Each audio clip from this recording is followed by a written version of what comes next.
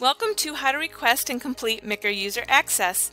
This video is the last step in a two-step registration and access MICR video series. This video will show you how to request and complete your MICR application access through your MILogin account.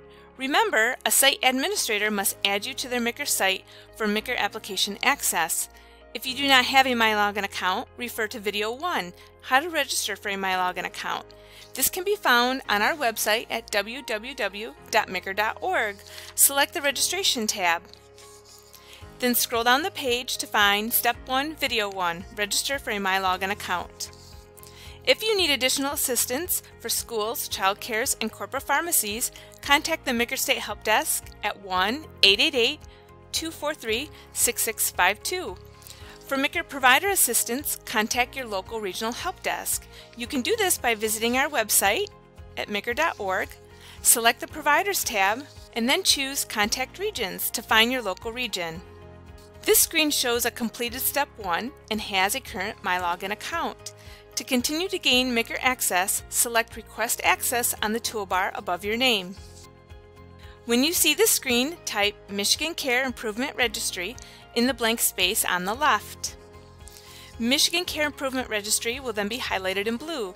Directly click the highlighted text to send your request for MICR application access. You have reached the final stop for MILogin registration and requesting MICR access. This is the Michigan Health and Human Services MICR Terms and Conditions page.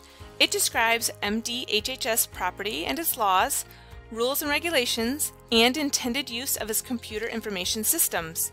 After reading and reviewing, check the I agree to terms and conditions bubble, and then click Request Access. This is your final step in requesting MICR access for approval.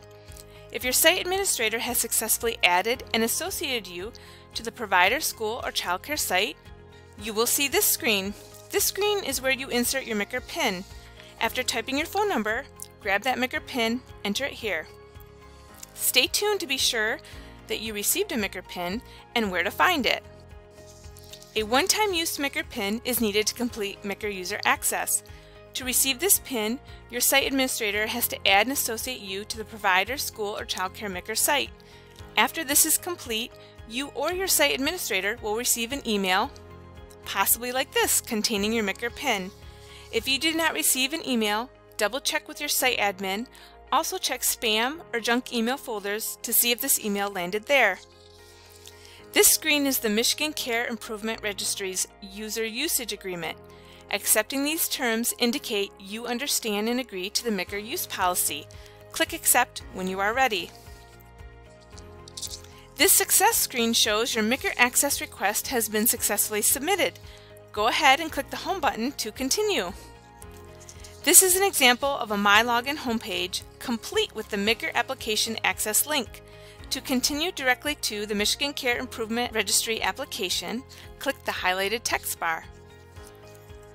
Thank you for protecting Michigan citizens and using the MICR to provide up-to-date information and to eliminate vaccine-preventable diseases and overvaccination.